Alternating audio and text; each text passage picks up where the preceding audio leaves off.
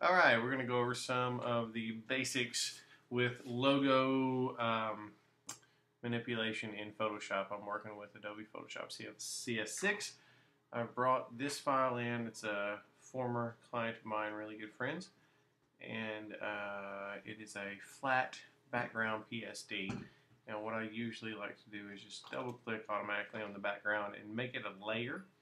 What I do is you can change some different things here, but for right now it's going to be normal and the color is going to be none.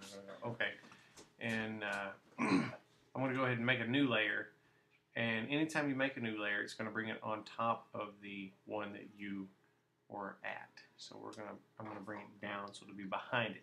What we're going to do is we're going to take the white out of this. Now you have many different options over here. So your selector tool, your marquee tool, you have a rectangle. If you click and hold down, rectangle, elliptical, single row. And this is your lasso tool, and we'll get into some of that later. And then this is also your magic wand, which is what we'll be using for this tutorial. We click on the white and just, oh no, wait, see, that's a good, I'm glad I did that. If you're in layer 1, it's nothing, there's nothing in there. So if you click, you're selecting basically everything and nothing all at the same time because there's nothing there. Make sure you're on layer 1 or layer 0. So it's always important because when you work with 5 or 6 different layers at a time, you need to know which one you're doing. So click on all the white and I'll just hit delete. Now we need to go in here and select all of these and the R's and the O's and the A.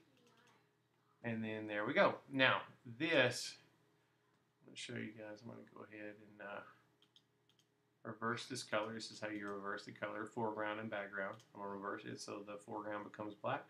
This is your paint bucket tool. Also, there's a gradient tool and a 3D material drop tool.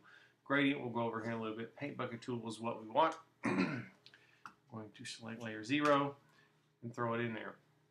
Now, I like this or gray when I'm editing video because this will really show you how this logo is going to stand out and or look horrible as I think it does right now. So I'm going to go back to layer 0. I always like to default to the selector tool so I don't accidentally click or anything.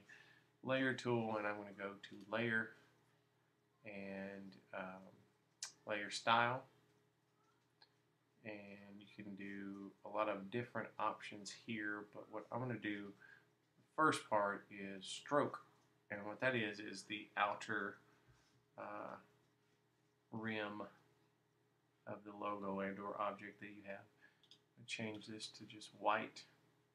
Another thing here, if you're dealing with print, they usually use these numbers in their percentages.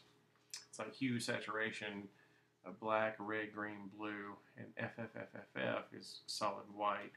It's like 0, 0, 0, 0 is completely black. FFF, oh, and F. Oh, back 2, there we go. It's completely white, that's what we want. So there we go.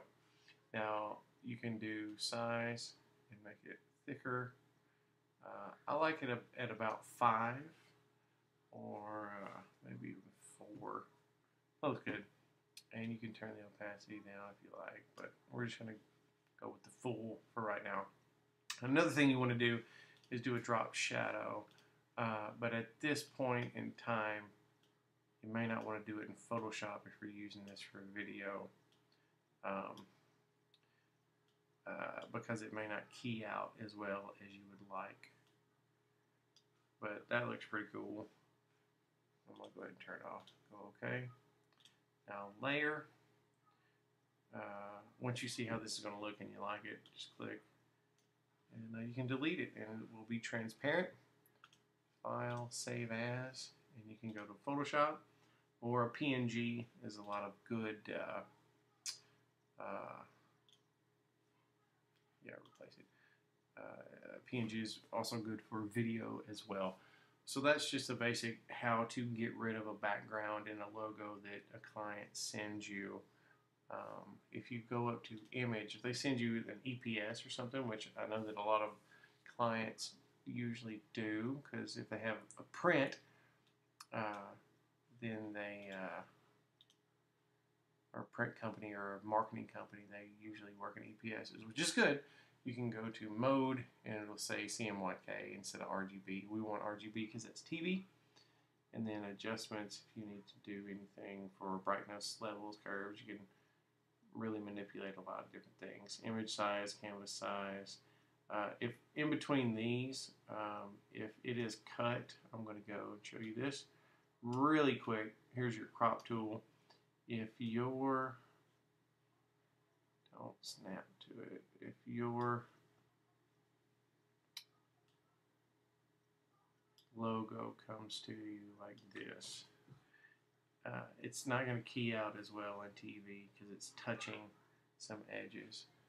So one thing that you want to do is crop, and this is just for example, image, canvas size, and then just make it a little bit bigger, 3 and 1.5, and then there you go. See, that'll give the editor a little bit more room to work with.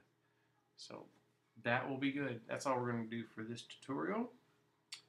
Hope you have enjoyed it, and yeah, hope you use it.